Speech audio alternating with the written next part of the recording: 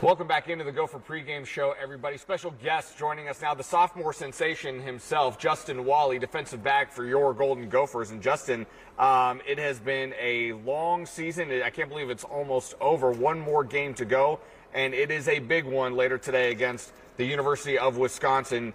Big rivalry game. What are you looking forward to the most taking on Wisconsin? Well, just going out there one last time with all the seniors. This is their last regular season game, so it's a big game for the Axe, the history of this game, and just we went there with our team one more time. So great challenge for us, and we're excited for that. You were part of the team that won last year to win the Axe. You know what it's like to feel winning the Axe. What is that feeling like with your friends and teammates, knowing that you get bragging rights for an extra year? Yeah, it's amazing. The locker room after the game last year was amazing. Everybody on campus was just way more happy. And the team meets the next day is a little less stressful. So it's a great feeling just to have the X back. When you look at Wisconsin, what kind of challenges do they pose when you study them on film? Well, that they have a really good offense. So some guys that receive that can go get the ball. So us as a defensive back, really challenged this week. The coach challenges every day to try to limit explosive plays.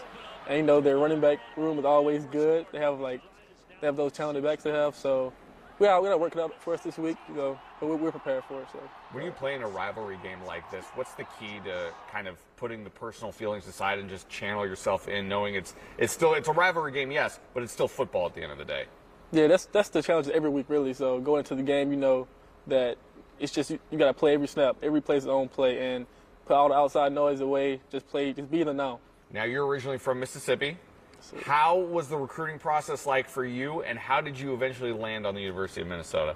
Well, I was recruited during COVID, so I didn't get to visit or anything. But the coaches, the coaching staff, they kept really in touch with me during class, and all the time they would always call me on my free time.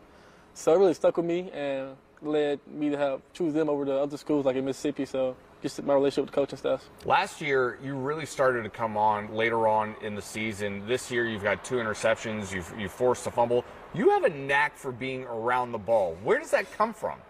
I don't know. Just back to high school, it always came to me. But I just guess just being in the right place at the right time, and the ball just happened to be there. So I guess you call it luck if you want, but it's just always there. Well, I'm certainly not going to call it luck. I would imagine there's a lot of preparation and skill that goes into it. But on top of that, too, this secondary has been such a heartbeat for this team all season long. What can you say about the guys in the secondary room and how this unit has played this year? We have guys really 2 deep at every position, 2 or 3 deep, and the whole offseason we worked hard. You knew from the offseason that we have a pretty good unit, just how hard everybody worked. We have Tyler Newbin, who works his butt off every day at practice, every day in the winter conditioning, to now J. Howe, T-Time. You have the addition of Beanie and Ryan, and we all just bring it every day. So we feel like we had a pretty good group, and we're just playing our butts off right now. What has made you guys so good, in your opinion, especially in the secondary? What has been the key? I guess just communication. We communicate a lot more than we did last year, and we just have a knack for the ball. We're all trying to get the ball back to the offense. You're about to complete your 2nd year here at the U. How have you seen yourself grow, develop as a person and a player? I feel like I've become more mature overall. Able to take coaching better now. Coaches, it's way different than high school, so when they own me, I know they want me to be better. So just that. How have they made you better? Just the detail, like small things, like stance, alignment, that, and just in class, being in the first 2 rows, wearing a collar shirt every day in class. Those things, those small things, really translate to playing in the games. Now, as somebody who has never been to Mississippi before, what was it like growing up in Mississippi? What do you miss? What do you look forward to when you go back home? Do you still have family there? What was it like growing up in Mississippi? Well, I have a big family, so every time I go back, I have a lot of cousins I see, a lot of aunts, uncles. So just that, really, is what I miss the most. Is it a football family? Yeah, my older brother plays at Mississippi State. I have a cousin that played at West Virginia, played in the NFL a little bit. I have some younger cousins, the ones going to Mississippi State for baseball. I had a cousin that played softball in junior college, so we really play sports a lot in my family. An athletic family, it sounds like. That's for sure. Now that this is the final game of the regular season, before you guys go bowling, of course, what are you looking forward to the most stepping out with the guys one last time, especially the seniors? Just stepping out with them one last time, and, it's their last game, but, T-Time, J-House, so just going to put on the line for them one last time, Me and T-Time been close for the whole 2 years I've been here, so just got somebody with a win, so that's the biggest goal for me. What would it be like to bring the Axe here once again on campus? It would be amazing, man. You know, 2 years back-to-back. Well, I won't be here 2 years, but I know how last year it was and how good it felt. I just want that feeling again.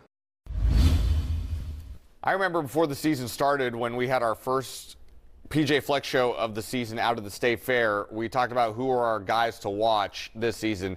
Justin Walley was my guy to watch, just a guy who seems to constantly be around the football. When you have a corner that has a nose for the football like that, you can get aggressive on defense, and he has proved to be, once again, just a tremendous piece on this defense. Yeah, not only that, when you play in man coverage, he makes it a lot easier on the defensive coordinator as well, to your point, because he can play man, and he's always Johnny on the spot. Last year as a freshman, he had a lot of big plays where he was coming up with it, whether it was a strip fumble or an interception. This year, a little bit of the same. Not as loud, because Tyler Nubin has been really loud this year, but Justin Walley has been a consistent piece where you're not turning on the TV like, man, I wish he would cover somebody. So he makes the job easy for the defensive coordinators over there, and I think PJ Fleck is excited to have this kid back. And I didn't realize he never visited before he committed. Yeah. That's crazy. Yeah. Like that shows what kind of relationship PJ builds just by, like, you know, video chat, getting the kid on the phone constantly, and Justin's bought into the program as well. And like you said, you know, he's a sophomore, but he's only got room to get better. That's what's really the exciting part with Justin Walley. He's going to have a tremendous career here at the University of Minnesota. When we return